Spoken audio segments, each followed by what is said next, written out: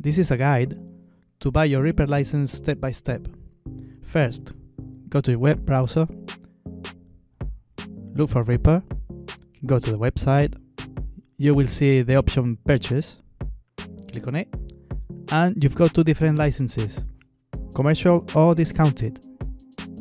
Choose the one that is best for you, fill your details, and then click on Complete.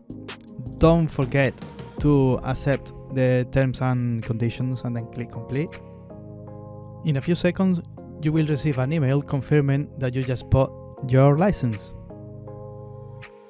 As soon as you get your confirmation, go to your email, open it, and you will see the license on the top left corner, which is quite a few lines. Follow the instructions, but basically the only thing that you need to do is copy and then come out from your email, open Reaper, and it will detect that you've got a license copy into your clipboard.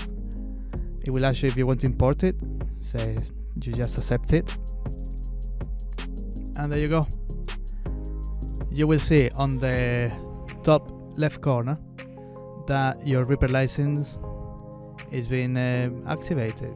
It will show your name and the kind of license that you've got. And that's it. As simple as that. See you next time.